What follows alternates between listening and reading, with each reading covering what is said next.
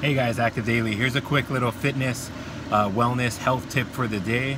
So I was talking with a good friend of mine, and he had started a workout program. He would bring clothes to work, get ready to work out after work, and he would go to different gyms.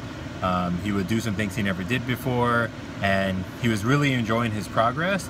And then somewhere around like the 3-week mark, maybe 4-week mark, he just kind of like hit a wall, mentally, where he was just kind of run down. So when I got a chance to talk to him about it, what it was is he told me he was really like thrown off, where he would try and bounce around to these different places to go and work out, but it was actually taking more from him than giving him, if you know what I mean.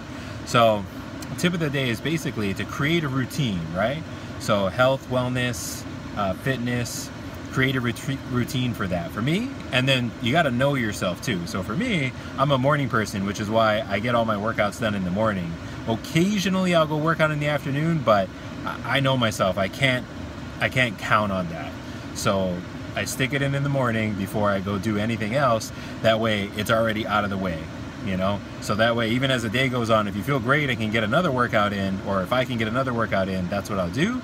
But if not, which is most of the time, I just enjoy the rest of my day, take care of work stuff, family, errands, all that busy stuff that we all got going on. So create a routine, my friends, based on yourself.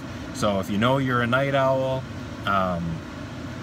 create a routine out of that. If you're a morning person like myself, create a routine based on that. So because sometimes it's a little too much, asking too much of ourselves to try and stretch that far out of our comfort zone to create a new habit. So stay well, my friends, be well, my friends, and stay active.